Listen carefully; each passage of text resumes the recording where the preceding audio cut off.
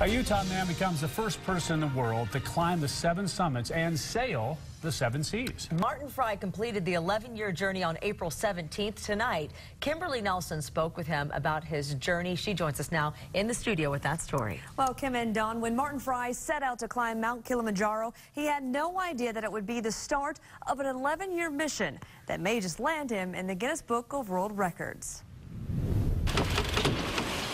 Martin Fry has always had a love for the ocean, but he never dreamed it would have taken him here, sailing all 7 seas. But Martin's 11-year journey didn't start on a sailboat. Believe it or not, it began on an African safari. We were on safari and we decided we'd include Kilimanjaro in our itinerary. Martin caught the climbing bug and 4 years later successfully scaled Alaska's Denali. On Denali, we were stuck in a storm for 6 days at 17,000 feet. We couldn't go up, we couldn't go down. It was a complete whiteout. And it was there that my friend Steve Gasser, who was my climbing partner and really good friend, brought up the idea of 7 summits. Why couldn't we do this? But Steve never made it. He passed away shortly after this photo was taken. And all of a sudden, the idea sort of said, I'm going to finish climbing for Steve. And that's really how I pursued that dream, and I took his photo to every summit after that and had a little reflective moment with Steve as my climbing partner on each of the peaks. Martin completed his mission of climbing the highest peaks on each continent when he made it to the top of Antarctica's Mount Vinson in 2012. 2 months later, he decided to tackle the 7 seas. So we got the 7 summits done. Then it was like, how could I find something that still met my need for adventure, and yet I could bring the family along?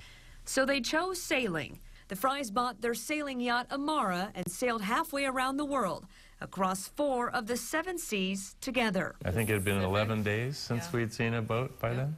They spent 9 months together in the South Pacific, then continued through Indonesia, over to Africa, then Brazil, and back up to the Caribbean. So then the idea, well, if you've done that much, you might as well sail the 5 oceans of the world. So Martin joined the Bank Europa and the Aventura 3 expeditions to cross the southern and Arctic oceans, and then the Clipper round-the-world yacht race to sail across the North Pacific.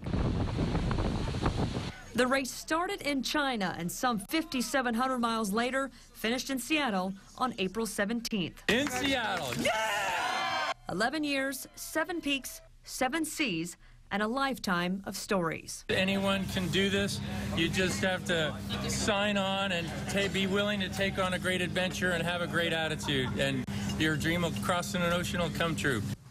Fry hopes that sharing his story, he'll inspire others, particularly young people, to set goals, take on challenges, and work to overcome obstacles. And he's certainly leading by example there. What an amazing story.